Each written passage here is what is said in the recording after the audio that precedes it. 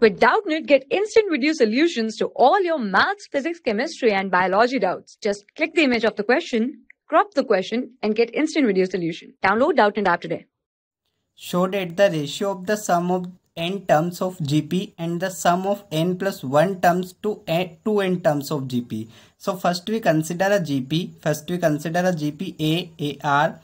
AR square until AR n-1. This is n term. Now after that AR raised to power n and AR raised to power n+1 and so on till AR raised to power 2n-1.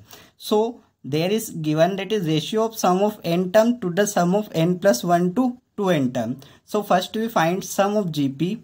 We know that is sum of first n term of a GP. N term of GP is equal to, we know that is a into r raised to power n-1 divided by r-1.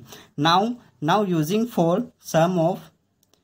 this formula, sum of n+1 to 2nth term.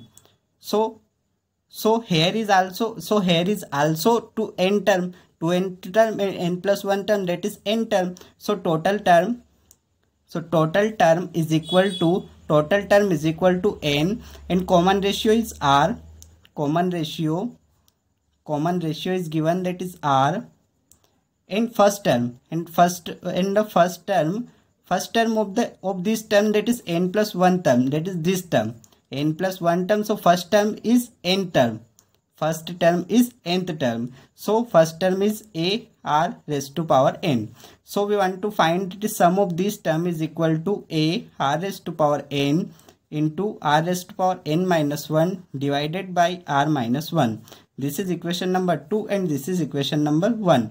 So ratio of these 1 and 2, ratio of equation 1 divided by equation 2, that is equal to equation 1 divided by equation 2, that is a r raised to power n-1 divided by r-1 into a r raised to power n-1 r raised to power n-1 into r-1. So these are cancel out. So we can write here that is this is equal to 1 upon r raised to power n. Hence proved. This is our right hand side. This is proved.